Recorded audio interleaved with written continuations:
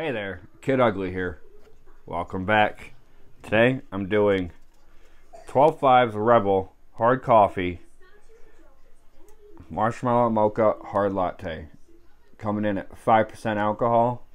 I did the peppermint mocha, so this I expect to be about the same, just not peppermint.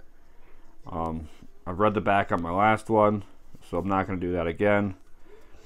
Like I said, it's coming at 5% alcohol. It is malt beverage with natural flavors and 100% air break coffee. So let's crack her open. The logo. Give her a try.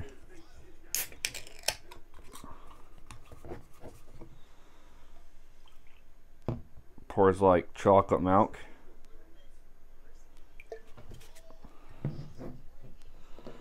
It's like a light chocolate milk. Definitely looked like an iced coffee, an iced mocha.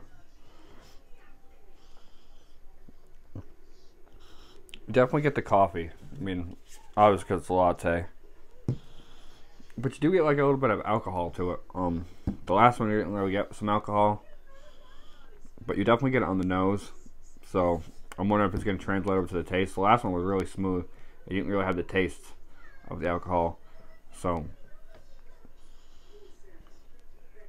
yeah, it's like a creamy alcoholic coffee, like a nice iced coffee. So let's give her a sip.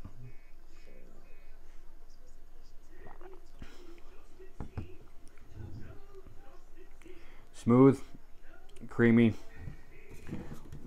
You definitely get that sweet chocolate. I imagine that creamy.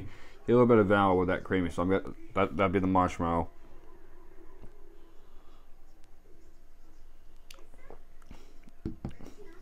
No alcohol taste whatsoever. Again, this is another dangerous one that you could just drink and drink, and it would get up on you, and you wouldn't even know.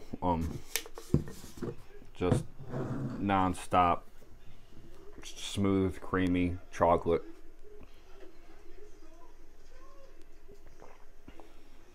Yeah, these are dangerous.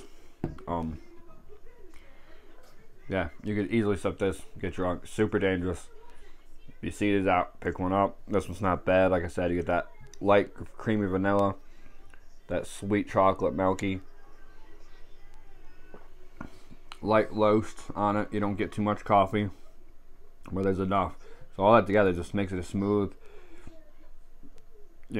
good coffee drink that you could take to work and nobody would know any different. They wouldn't smell the alcohol. So if you see it out and about, pick it up, try it. Cheers.